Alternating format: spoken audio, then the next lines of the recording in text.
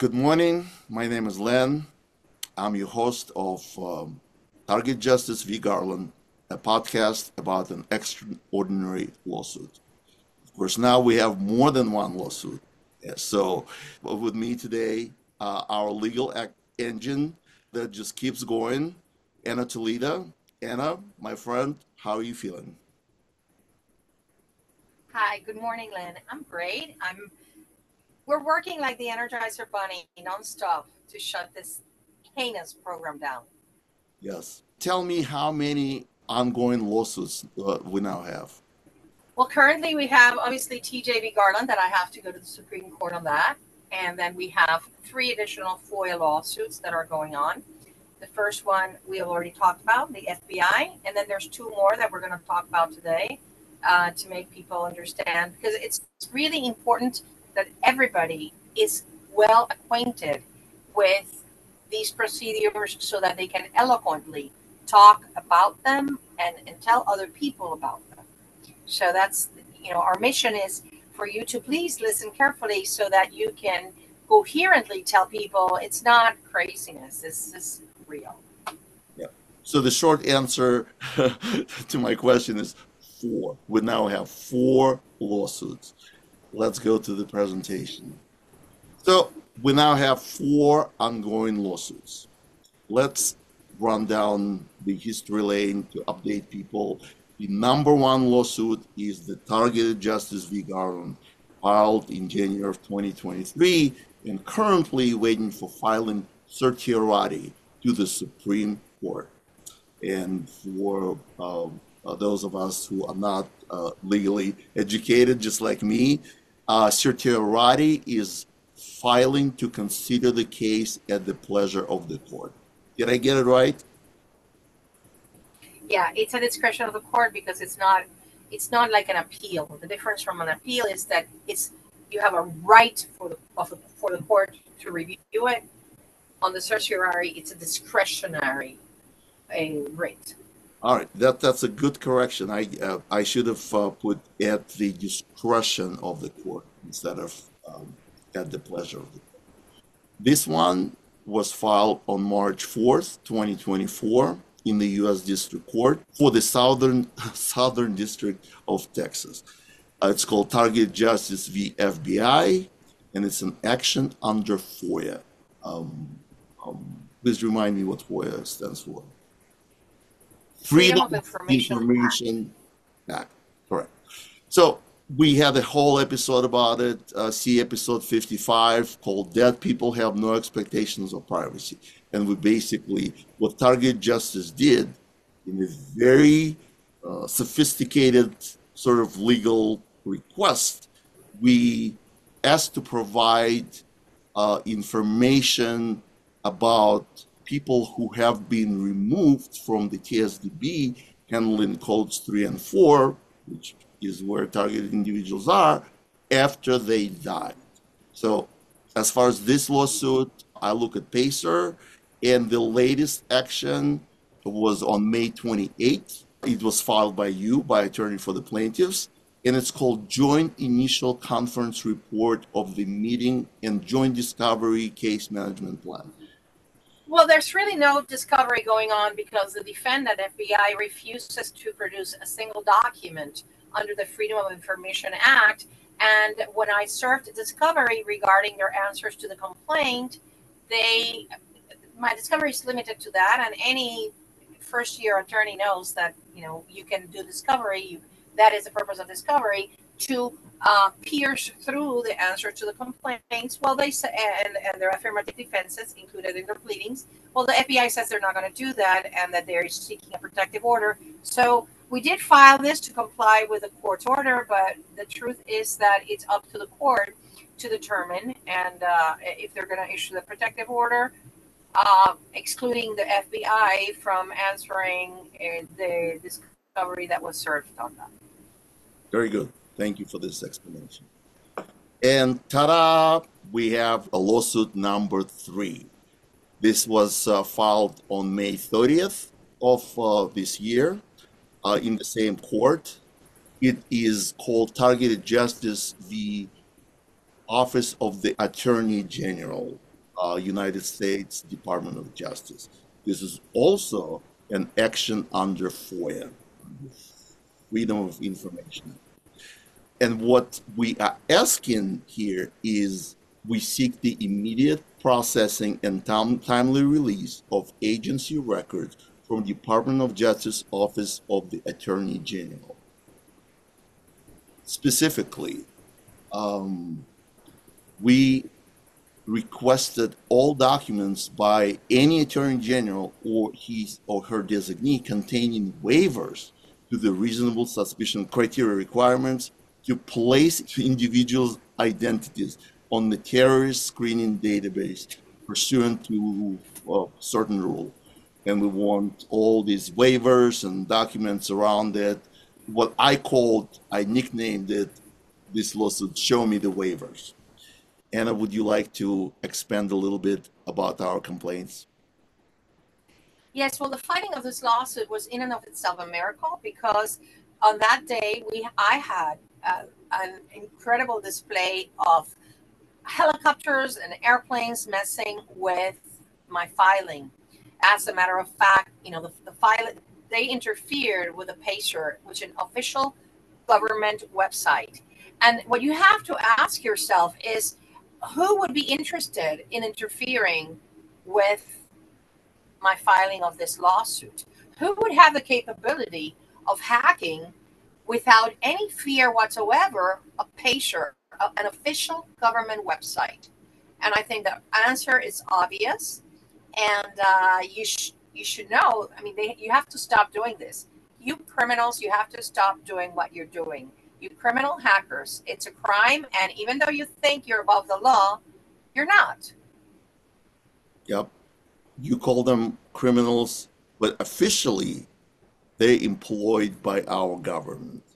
I don't know who the criminals are. I know that they are hackers. And a hacker that interferes, I'm not saying who it is. I'm saying the hacker that interferes with an official government website is a criminal. And I am going to ask PACER to look into the IPs. They must be able to trace who is a criminal that was interfering with our filings. I am not saying that somebody specific is the criminal. I'm just saying whoever was interfering with my official endeavor in an official government website is a criminal. But we're suing the FBI, so the motivation should come somehow from whoever is interested in interfering in this case. This is just common sense logic, but I understand your legal position is much more sophisticated and complicated. Let's look at the actual Code of Federal Regulation that we cite in our request. This section of the Code of Federal Regulation is called the waiver rule. And it says the Attorney General or designee may waive the applicability of a particular requirement or requirements upon a clear and convincing showing that such waiver would enhance the collection, maintenance, or dissemination of information in the criminal intelligence system, while ensuring that such system would not be utilized in violation of the privacy and constitutional rights of individuals or any applicable state or federal law. Very clear and very applicable, because 97% of the TSDB are not people, are not suspected, are known as suspected terrorists. They have nothing to do with national security. So 97%, that means a lot of waivers. Please comment on it, Anna. Well, how it is that the Attorney General or his or her designee will issue a document exempting from complying with any of the requirements of this regulation. Let me explain. This regulation applies to any state or federal agency that makes lists of criminals, okay, or prospective criminals. And the way I came across it is because in Texas, I researched a case, and there was a guy that was put in, by the sheriffs on dangerous motorcycle gang group. And the reason why that sheriff had done it is because he had a sticker on his car that he interpreted it to be part of that gang. So the guy sued, and that's where I learned of this regulation, because Timothy Grow and many others in the TSDB world have talked about, oh, there's people that are put there without reasonable suspicion, but I did not know, and nobody had talked about this particular regulation, which is where the reasonable suspicion standard comes from. So what this says is basically the Attorney General can exempt any requirement, including the reasonable suspicion. So that's what we're asking for. We're asking for all the waivers that have been issued regarding the TSDB to put innocent people, including babies, on the TSDB without reasonable suspicion. Correct. And a part of that waiver should be all these conditions shown in the last paragraph. This is a high bar to cross. And without that requirement, it doesn't comply with the regulations. Exactly. Continuing, the last filing, I looked up on Pacer, in this lawsuit is a summons, court-issued summons to the defendants on May 31st, the day after it was filed. That's just a summons. That's just the document that I use to notify the lawsuit to the defendants. But as we will talk in a little while, even getting that summons was a very painful process, because the document that I sent to the court was altered, as you will show in a little while. Lawsuit number 4, filed on the same date, on May 30th of 2024, in the same court. It's called Targeted Justice versus Office of the Inspector General. It's slightly different. It's still DOJ, but it's Office of the Inspector General. This is also an action under FOIA.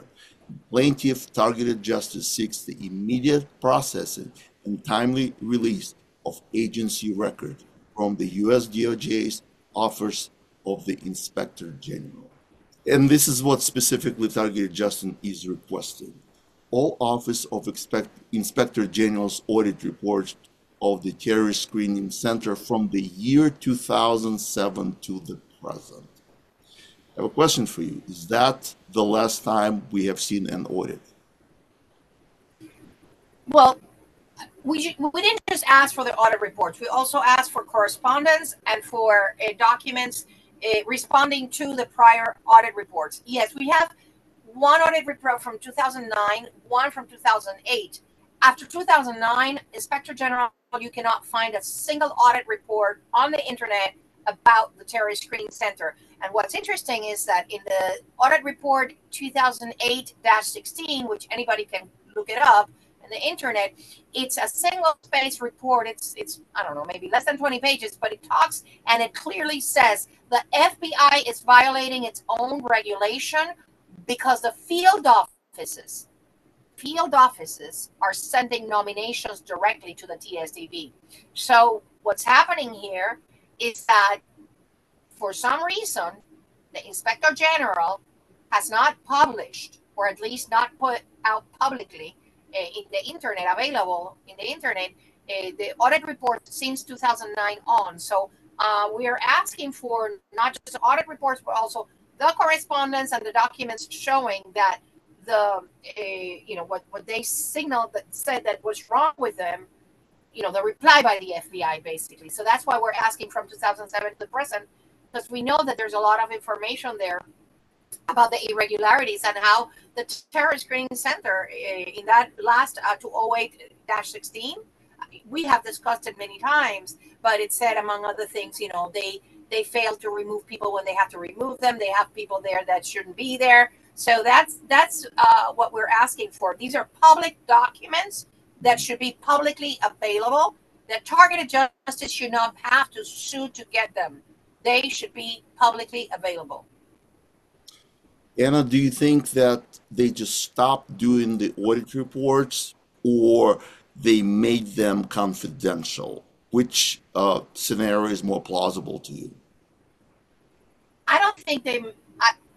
they have an obligation under the law. The Office of Inspector General has an obligation under the law, particularly because the prior audit reports demonstrated so many irregularities. They couldn't just abandon that. So that would be one thing. I don't think they can make them confidential because it's a public document. It's an audit report of an agency. So I just think they stopped publishing them. And that's why we're asking for them. I really think that the reason they weren't published is because they're probably very damning. I don't know. I don't want to speculate. We just want to know if there aren't any after 2009, they have to certify under penalty of perjury that none of them were carried out after 2009. And that's why we're asking for more than just the audits.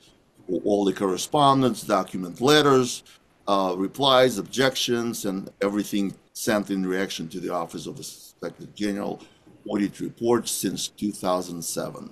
So I nicknamed this lawsuit "Show Me the Audits." So this is all for the 4 lawsuits that we filed. Now let's go about the electronic interference that you already mentioned, because I think it reached a whole new level. Now they're interfering with court documents.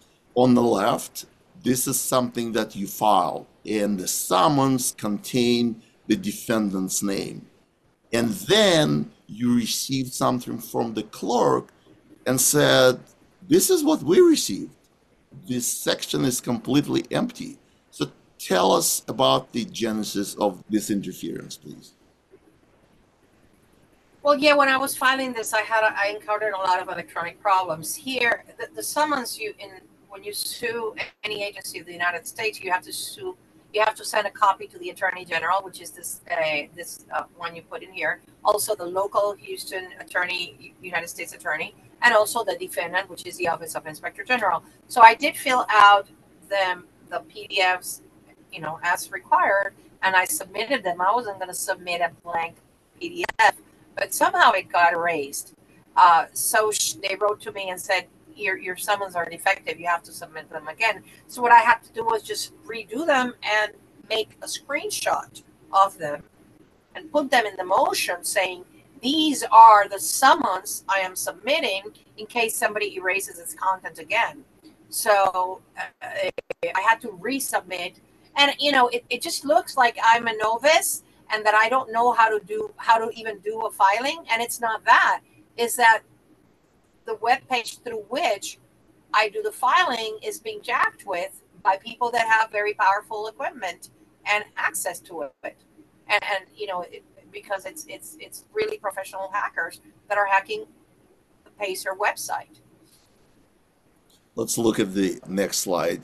This is another document, a screenshot that you sent me. Please explain what it shows. Well, this is my folder for the docket of the case. And the ones that start with, that DS store and with a little dot, all of those, it's a malware that criminals put inside my computer, making a copy of the correct documents that are listed in the bottom. And they just, they just got into the computer and the hacking is nonstop. And that's just another evidence. And they don't care to leave a trace. Because all of this, that leaves a trace, they don't care. Well, that certainly deserves further investigation. I'm just amazed that on top of being a lawyer, an attorney, you also have to have expertise in internet technology, because this is clearly cyber hacking. I think the electronic interference really truly reached new levels with this lawsuit. This is a lawsuit number 3. Show me the waivers.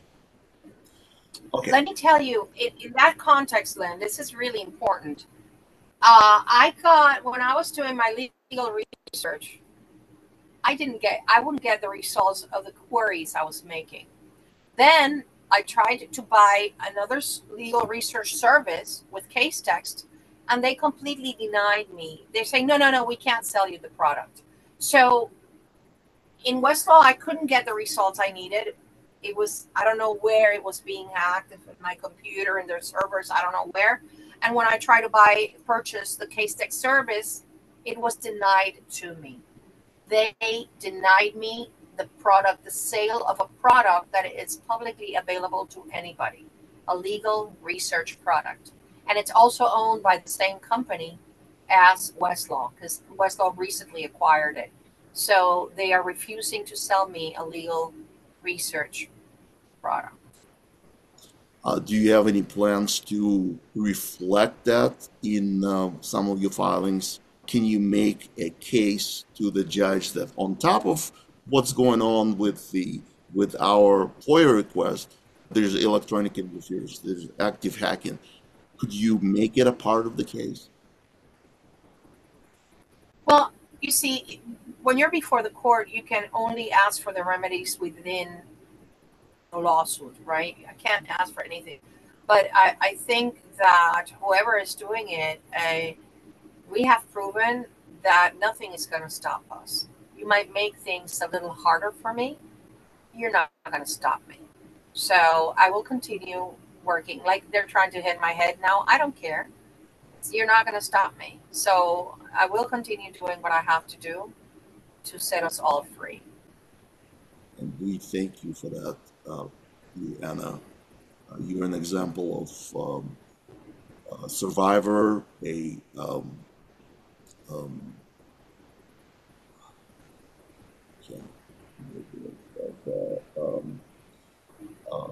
example of persistence, and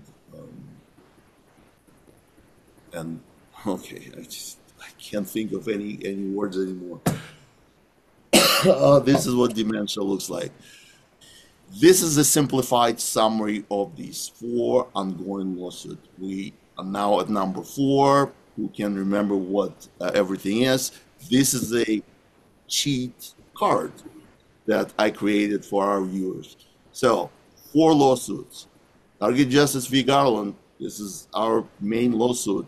This is the name of the podcast, and it is on the way to the Supreme Court. Number 2, Target Justice v. FBI. I called it Show Me the Names of the Deceased. Number 3, Target Justice versus Office of Attorney General. Show Me the Waivers. And number 4, Target Justice v. Office of the Inspector General. Show Me the Audits. Yeah, well, Targeted Justice is considered a representative of the media because Targeted Justice publishes, we hit 15,000 subscribers in the newsletter, Substack newsletter, and it has over 30,000 views on its webpage a month. So Targeted Justice qualifies as a representative of the media, and that's why they have a duty to report to the public the malfeasance, negligence, corruption of the government. And this is the foundation of the Freedom of Information Act, the reason why Congress passed the Freedom of Information Act. So we hope that this is not about targeting. This is about access to public documents that the public has a need and a right to know. That's what these 3 last cases are about.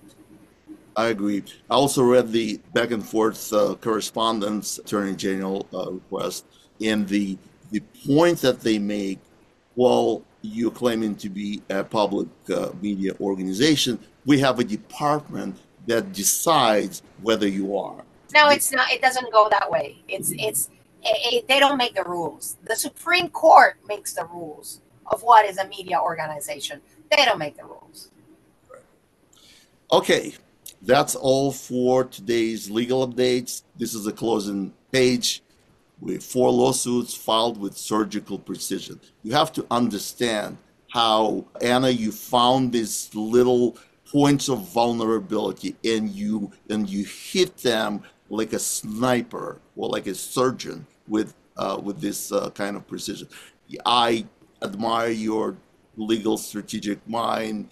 This is simply incredible. So thank you, Anna. Thank you. I have to say, for example, the FBI one, when I was a, when the only time I had a boss, I worked for a boutique law firm that dedicated to First Amendment law. And that's where I learned that deceased people don't have privacy rights because they sued the newspaper. We represented a newspaper in Puerto Rico called El Vocero, and they sued a newspaper for defamation of a dead person. And so that was one of the cases where it came back 25 years later. I'm like, oh, wait a minute, you cannot invoke privacy on behalf of a dead person. That's one. And then the other ones was just doing research for TJV Garland that I came across. If you remember, we did a program, a podcast on that a man that passed away in, I think it was Washington State, because he was supposedly on a list of people that were supposedly unfriendly to law enforcement. And he had a heart attack, and his son called in, remember? And so that list I thought was, and I have to make a correction, I thought it was a TSDB, but no. Turns out that this regulation that you cited here, and I urge everybody to look it up in the internet and read it. It's not that long, but it's a smoking gun because it is with that regulation that the federal government has converted our nation into a Stasi state, allowing sheriffs and police departments everywhere to make lists of unfriendly people in absolute and total violation of the presumption of innocence. So I urge you to look up this regulation and see and do your FOIAs in your own state regarding how many lists under this regulation does this state have. And it's one way to start bringing down the Stasi state that has been created, where everybody is watching everybody. So let's go to our announcements. The first one is about this Friday events. So on June 7th at 12 p.m. Eastern Time, please tell us how this event came about, what it is about, and why it is so significant. Well, as you know, we have had two prior symposiums that we're putting out there for not just the targeted community, but people that have no clue they're targeted. Because remember, 75% of TIs don't know that they are. They are in Handling Code 4, and like me, for 20 years, I had no clue I was targeted, even though terrible things happened in my life. So we have the honor of the collaboration of Todd Callender, who's a very experienced attorney. And when he came across our plight of targeted individuals, he became very interested about it. And so he has this platform, which is Back Choice, and we're going to be doing the live broadcast there. I have to correct that we are going to have 6 attorneys, not just 5. There's a 6th attorney that is joining us, an attorney from Houston. And it's going to be really good because for all those naysayers, for all those people that say, that's crazy, it's fantastical. No, these are real professionals, at least 4 of whom are targeted, and we're going to put out there different aspects of the legal repercussions of the targeting program. So I urge you all, please, not only come see it, we're going to have a live roundtable talking about potential claims and actions by TI. So we're going to have a live roundtable. I urge you not only to watch it, but also to share it with those people that have no clue or that don't believe in the targeting program. Yes, that's very important. And when you said almost all of them are targeted, because I recognize one name and one face, it's Jason Neufeld, who is not targeted. He is a disability attorney, and he was involved in obtaining disability for my Havana syndrome diagnosis, which is still not recognized by the government in civilians. So he's not targeted, but he dealt with a real case, and he showed us the path to disability if one is needed. So real life cases, real life people, real life attorneys, there's nothing artificial about it. So tune in, you won't regret it. Our next announcement is August 28th through 30th. In Colorado Springs, we're going to celebrate the International TI Day, which is August 29th, but this is an event that Targeted Justice is organizing. And if you have not been to any of the events prior, like in Washington, D.C., it was in Houston, this year, you simply have to come. And the reason is because there's a shift. There's a very palpable shift in recognition of targeted individuals as a real group. It's no longer a fringe group. Experts are talking about, journalists are talking about, lawyers are talking about, medical doctors, physicians are talking about. So, and we have 4 lawsuits that are, each of them is just like a piece of gold. So this, for the first time in all those years, we reached that level of publicity, of recognition. So let's push it a little further. And as a courtesy, I provided average temperatures in Colorado Springs. Would you like to add something, Anna? Yes, I just want to echo you. This is the most important event that has been planned, and we are counting on all of you to go there, because despite, parallel to our legal efforts, we need to show those in power that it's not just 10 or 12 crazy conspiracy theorists that are talking about this. We need to show them that we are real. We are not fantastical, that our stories are genuine. And I am urging you, if there is anything you can do to end your targeting, is join us in Colorado Springs for the many activities that we are going to carry out.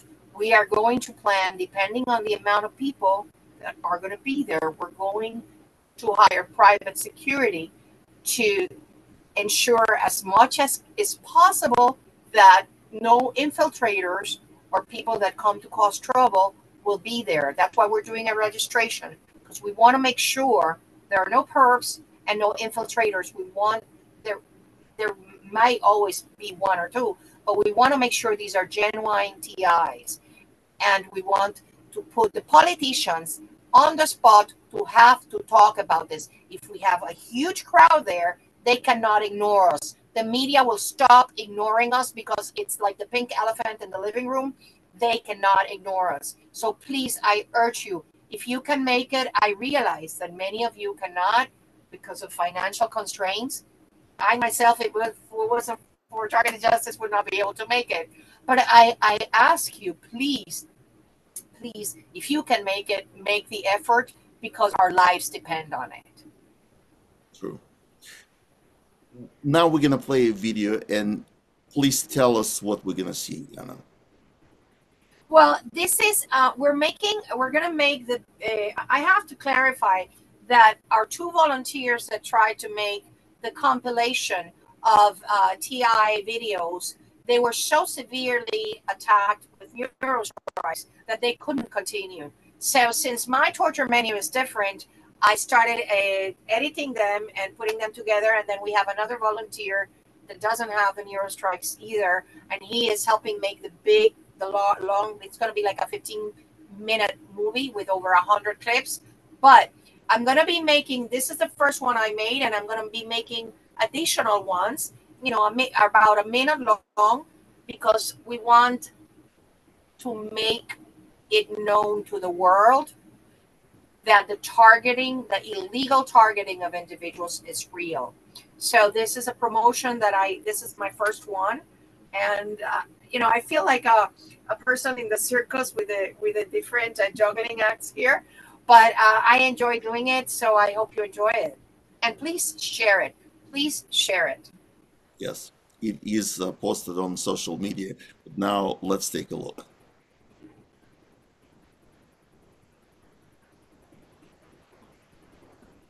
I'm Helen, and I'm a targeted individual. I'm Shayna, and I am a targeted individual. My name is Edward. I live in the States, and I am a targeted individual. Hey there, my name is Chris, and I am a targeted individual from Salmon, Idaho. Hi, my name's Edward, and I get zapped all over my body. My name is Cassandra Fryer, and I'm a targeted individual. Hi, I'm Richard Lighthouse, and I am a targeted individual. My name is Brandy Willis from New Jersey. I'm a targeted individual. My name is Eva Pop. I'm from Hungary, Budapest. I'm a targeted individual since 3 years. My name is Rodney, and I'm a targeted individual. My name is Jean Marie Kilcourse. I am a targeted individual. My name is Jim, and I am a targeted individual. Hi, my name is Robbie, and I am a targeted individual. I am Moses, and I am a targeted individual. Me llamo Ana Toledo, and I am a targeted individual. My name is Francis Brady. I'm a targeted individual. My name is Marlena Sky. I'm a targeted individual with directed energy weapons. I am Len, and I'm a survivor. I'm Jonathan, TI from Australia. I'm Bill Peck, and I'm a targeted individual. That's beautiful. So, real people, real targeting. Another reason I forgot to mention, for coming to the event this year is that look at the amount of symposiums that we had over the past 6 months. We had a general symposium about targeting. We had targeted physicians, targeted doctors. Now we have targeted lawyers. And I just had an idea, and tell me if it sounds good to you. Let's do a symposium for targeted journalists. How does that sound? Well, that sounds awesome. Last week, one of the podcasters, he has a show, Salty Cracker, is the second time he talks about being on the watch list. And he said to a guy that was doing some sort of person, he said, man, stop it. You're going to get on a list. The FBI is going to put you on a list. So, yeah. And, I think that would be great. I don't know if they're going to come out of the closet like that, of the targeted closet, because many of them are afraid to be called crazy. That's why it is so important that if you can make it to Colorado, make it, because we need to show the world, like in that video, it's real people, real faces, and it's not about being crazy. Nobody can make this up. That's our message. We need to put politicians in the spot to recognize this is happening and express themselves about it. You're absolutely right. We have to overcome that public perception. Oh, targeting individuals are crazy. This is no longer the case. The shift is real. The public perception is changing, and we just need to push it a little further. I will be here, and I will be here. I'm looking forward to meeting a lot of you that we simply corresponded or talked on the phone. I am extremely excited about this event. We need to show the rest of the world the reality of our struggle, the reality of the program, the reality of our medical conditions.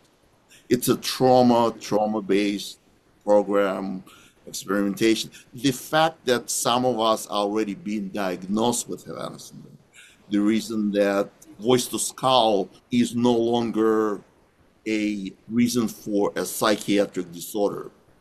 In my case, we need to continue that movement, and this is the time, this is the year that you have to make, and I'm very much looking forward to it. How about you, Anna? Yeah, well, regarding the voice to skull, which is what the court calls fantastical, right now, any doctor that diagnoses a person that has voice to skull with psychosis or schizophrenia is incurring in medical malpractice, because the technology information is out there.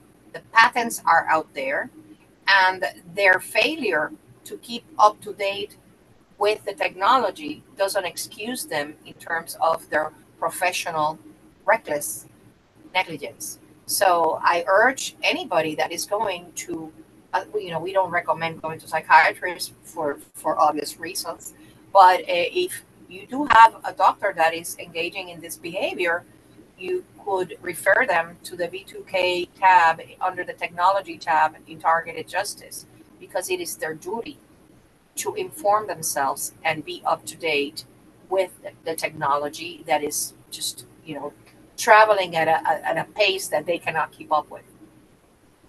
And I encourage people who do go to psychiatrists to actually force the conversation.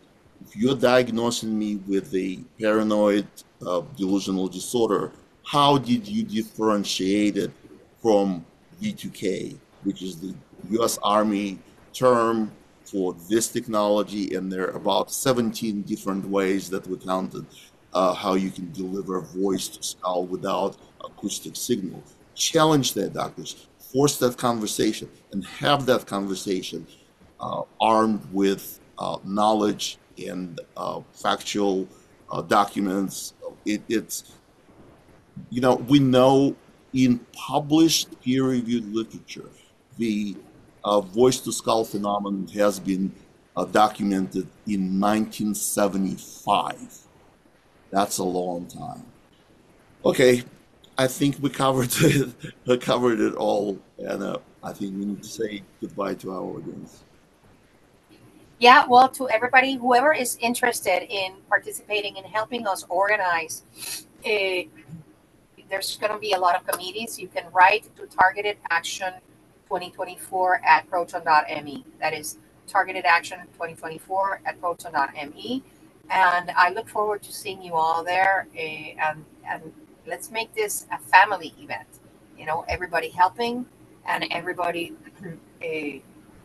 We invite all sorts of groups of EI groups to join in. This is not just a Targeted Justice event.